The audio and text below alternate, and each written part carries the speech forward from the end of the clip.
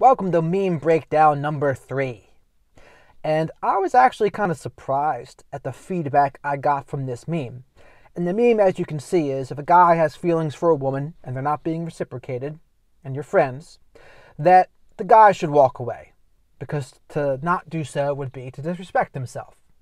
I kind of thought that was a straightforward thing. But no. I got a lot of pushback from men and women both, honestly, in this situation.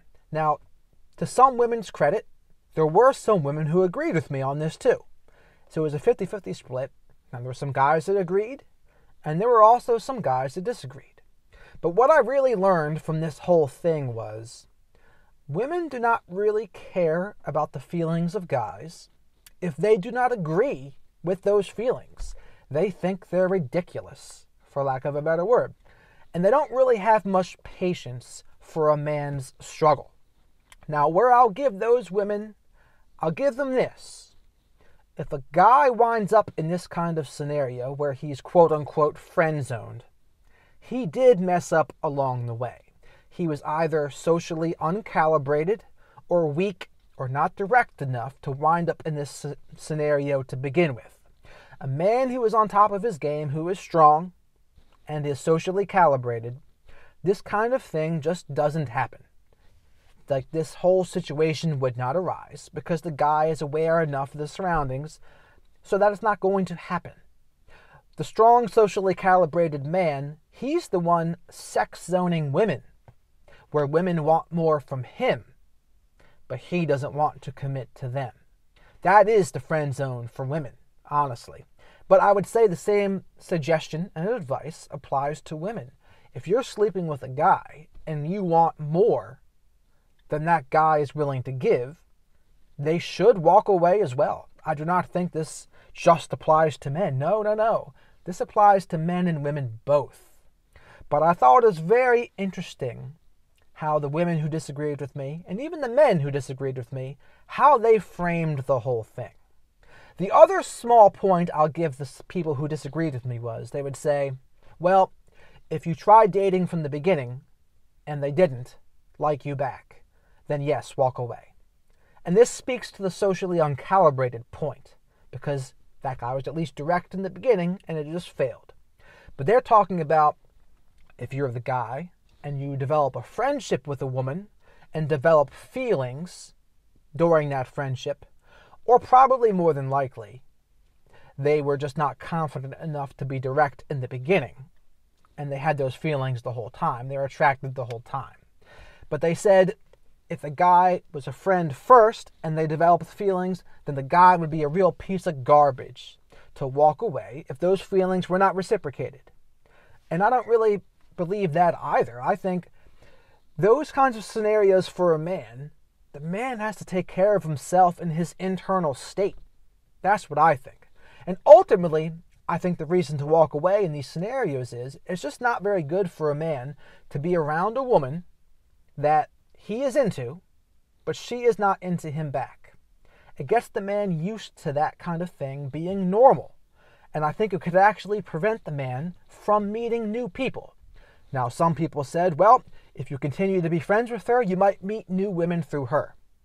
But I would say it's more than likely if women see another man has kind of friend-zoned a man, another woman has friend-zoned a man, they're also more likely to friend-zone them.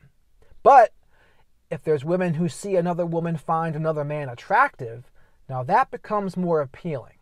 They call this social proof. And here's the other thing about the whole scenario.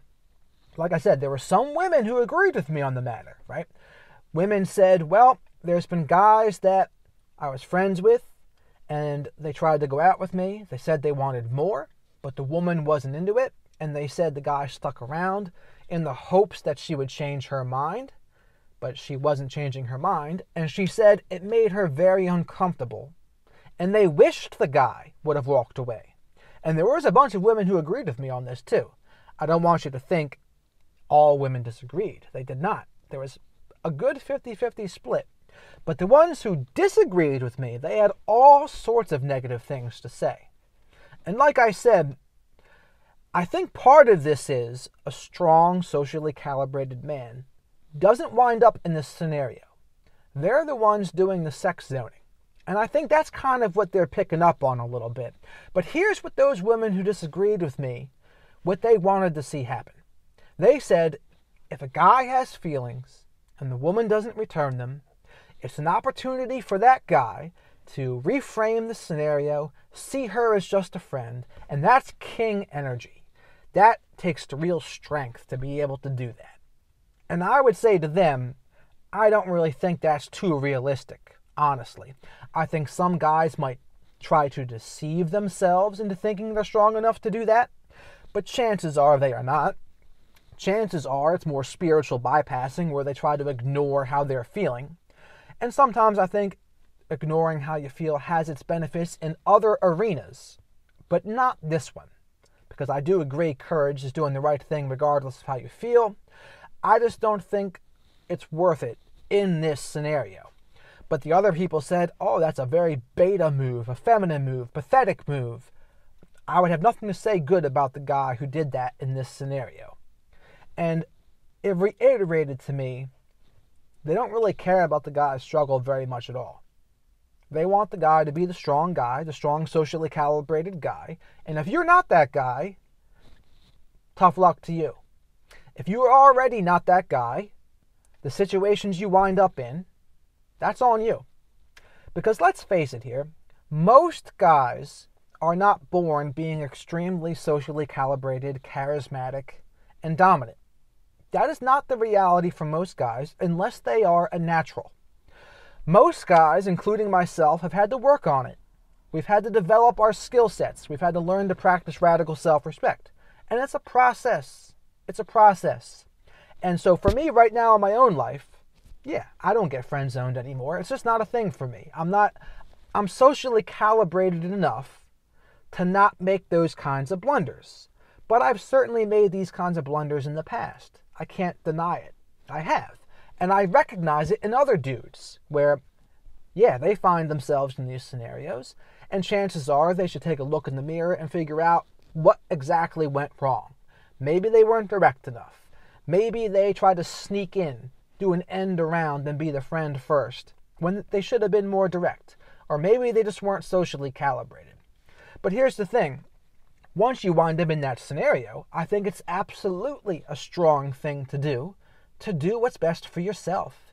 I mean, who cares what the other people think at that point? Take care of your internal state first. Heal. Because, like I said, they want you to be able to flip on a dime and be able to reframe it instantly. But I do not think that's realistic. Let's fast forward the tapes with that. You're a guy, and you try to do that. And now you get to watch that girl date other dudes, sleep with other dudes, and you have to pretend that you don't care about that. You have to pretend that you're not jealous about that. And I don't think that's realistic. Why would a guy torture himself in that way? Now, they'll say, nope, it's beta to think that way. It's weak and pathetic to think that way. And I don't agree. I think the strong thing to do at that point is to take care of yourself and to be very honest with yourself. No spiritual bypassing. Be very honest with yourself about what you want. And if you're not getting what you want out of it, do what's best for you. Just as I would say to a woman, if you're being sex zoned by a guy and you want more, do what's best for you. And some other women said, well, that says that the only valuable thing to a man in the relationship is sex. And it's like, no, not at all, guys and girls. I mean, I think people should be honest with themselves about it, but yeah, guys and girls can be friends. Often someone does catch feelings, though. I'll say that part too. Often someone does. But I'm not saying that they can't be friends. I'm only saying that if one person wants more and they're not getting it from that person, to be honest with themselves and to do what's best for themselves in that scenario. And often that means walking away. Now, if a guy can truly be okay with it, instantly reframe it, not be jealous, not hope her other relationships don't work out, okay, stay in that scenario. But let's face it, that is not the common scenario. That's a very rare scenario. And I'm only saying for the guy to do this if he has those kinds of feelings. If it's just another friend that's a girl, yeah, be friends with a girl. I don't really care. And so I'm only saying this when the guy actually wants more and actually has feelings, right? The other part of this is if the guy just wanted to hook up and he gets rejected, then that's whatever. That doesn't really matter. Like, he's not really into her that much. He just wanted to hook up. But if you actually care and had feelings, yes, do what's best for you in that scenario. That's not going to happen with a girl you really are just friends with, which goes against the narrative that this is all about sex, that the only thing women have to offer men is sex. No, but that's where they tried to pull it. They tried to pull it to that. They tried to twist and pull the narrative to make it seem like, oh, the only value women have is sex. No, never did I say that. I'm only saying when a guy really cares about a girl and it's not being reciprocated, he needs to take care of himself. And I think to not do so is to disrespect yourself. Just the same that if a woman is sleeping with a guy and she wants more, but she continues doing it anyway, she is disrespecting herself too. I go both ways with this. This is not just a one-gendered thing. But like I said, the pushback I got was surprising, but when I listened to the pushback, it made more sense. And like I said, strong, socially calibrated men, they get the best of everything. And guys who are more socially uncalibrated, and maybe they're not as direct, and maybe they're not as confident, they get the worst of everything. And women, they say all sorts of terrible things about you. Right? You're the weak, pathetic dude if you walk away and do what's best for yourself, if you wind up being friend-zoned. Now, some women said, oh, I find it very puzzling that a man would even try to be friends with someone that they didn't find value in, right? And there'd be value outside of the sexual portion.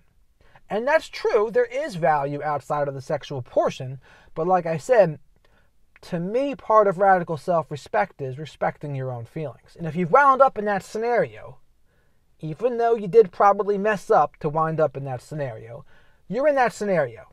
Guess what? Men do mess up sometimes, right? And we're not always going to be the apex version of ourselves right away. We got to grow into that version. And if we've messed up, though, and we find ourselves there, we do got to do what's best for us. Doesn't mean you don't find value in that girl. Doesn't mean her only value to you was sex. It just means you're valuing your own internal state first and foremost. That's what it means. But to so many people, and men too, mind you, a lot of men were saying this is beta energy, this is ridiculous, this is absurd. And I say to them, hey, I do not really agree with that at all. You got to do what's best for you sometimes. It's not about just the sexual piece. It's about doing what's best for your own internal landscape and not neglecting your own emotions and feelings. I didn't think that was so outlandish, but to a lot of people it really was. That, oh no, you need to be able to reframe it instantly, ignore any jealousies, and that's where the real growth is. And I would say more often than not, that person is lying to themselves that thinks they're able to do that. And also, maybe they want the other women to not lose the friends. Maybe they want them to get the resources, the favors or attention or whatever it is. Whatever it is, they did not care one bit about the guy's feelings. And if the guy has a boundary, they thought it was ridiculous. And this is something I see all the time, really, where if a woman doesn't agree with a guy's boundaries or feelings, she does not care one bit about them. She thinks it's ridiculous, she thinks it's silly, and she thinks she doesn't have to obey or listen to it. I see this kind of thing with guys, or relationships, I should say, where there's a girl in the relationship, the guy doesn't want her talking to this guy because maybe they've hooked up before or something, but the girl thinks it's ridiculous, and so she lies to her boyfriend to continue talking to that other guy. And I think that's disrespectful too, honestly. If they were to ever find out about that, that's a breach of trust, a major breach of trust. But my point in bringing that up was, she doesn't agree with the boundary, she doesn't agree with his feelings, so she ignores them, and she breaks the boundary. And of course, as usual, the other thing they'll say is, it's an insecure thing to do for a man to walk away if his feelings are not being reciprocated. And I do not think it's insecure. You're just being true to yourself. You're being true to your own internal landscapes. And again, a strong, socially calibrated man, he's emotionally independent. So the friend zoning thing is not a thing for the strong, socially calibrated man. He does the sex zoning. Let's not get it twisted. And perhaps that's all they are really meaning, is that, yes, a strong man wouldn't even allow himself to be in that situation to begin with. And I do agree with that part. But like I said, not every man's going to be strong from the get. Men have to build up themselves. They have to turn into something. And they're not going to learn how to practice radical self-respect from the get. They got to grow. They got to develop. But often, women do not have too much patience for that. They do not have too much patience for a man's struggles and growth. And this meme here, I think, was a perfect illustration as to how they do not really care about the guy's struggle. Oh, you wind up in that scenario where you really care and it's not being reciprocated? Tough. You're weak or pathetic if you decide to leave. Oh, you're beta if you decide to leave. You're insecure if you decide to leave. Or you only see that girl's value as sex if you decide to leave. And you notice how it always goes all black or all white. There is no nuance there. And they would say, yep. And I get what they're saying. To be in that situation to begin with, that's the problem, right? Because the guy did mess up somewhere along the line. He was either not direct enough, not socially calibrated enough, or not confident enough. True. But we're all not going to be perfect from the get. We're going to wind up in some bad spots sometimes. So, if we've messed up and we wind up in a bad spot, the right thing to do is not to continue making more blunders and to hurt ourselves more. The right thing is to do what's best for ourselves, regardless of what other people think. So who cares if women think it's beta, insecure, pathetic, weak, feminine? Oh, I'll know never to ask you for relationship advice. Who cares? Anyone who cares too much about that is struggling with codependency, is struggling with my favorite expression, lions do not lose sleep over the opinion of sheep. We do what's best for us as men. That's what we got to do. And yes, like I said, I agree. It's not an ideal situation to be friend zoned. A guy at the top of his game, this will not happen because we are socially calibrated enough for it not to happen. But if we do wind up in this scenario, do what's best for you. Who cares what the rest of them say? And like I said, even a lot of guys were disagreeing with me on this one. Oh, I neglected it, and there's girls I hooked up with, and it ended, and I remained friends, and it was great. I was like, okay, fine. Do what works for you, whatever it is. I'm just saying to a lot of the guys, be honest with yourself. Don't spiritually bypass. And if you do really want more in the scenario, I don't think it benefits you to stick around and try to pretend you don't. Because that's really what it is. It's being disingenuous and dishonest for you to stick around if you really want more. Right? And is that what women would rather have you do? Stick around and be disingenuous? No, they would rather have you be able to reframe it instantly, turn off your attraction, see them just as a friend, and be completely okay with that woman getting with other people, neglecting your jealousies, neglecting your internal state. And I just don't think that's realistic. I think maybe a small percentage of guys could do that. But if most guys are being honest with themselves, I do not think that's going to be very common. So again, to reiterate, not many women seem to care too much about a man's struggle to become the best version of himself. You'll get all sorts of name calling, you get all sorts of stuff. It's not easy, right? But when we do become the strong, socially calibrated man, we're the ones doing the friend zoning, right? And we're not allowing, those situations just don't arise anymore. But I thought this meme was a great illustration of how men and women both can see the feelings and boundaries of other men as ridiculous. And if they do not agree with them, they'll call you every name in the book. Insecure, jealous, weak, beta, pathetic, feminine, or you only value women for sex. They'll say everything if they do not agree with your boundary for yourself, or you do what's best for yourself. Just remember, this is how it can be if you're not a strong, socially calibrated dude. If you're not as confident, not as socially calibrated, you get the worst of everything, honestly. So that's my video for today. Let me know what you think in the comments section. Do you think I'm off base here? Do you agree with me? I would love to hear your thoughts. So thank you very much for watching.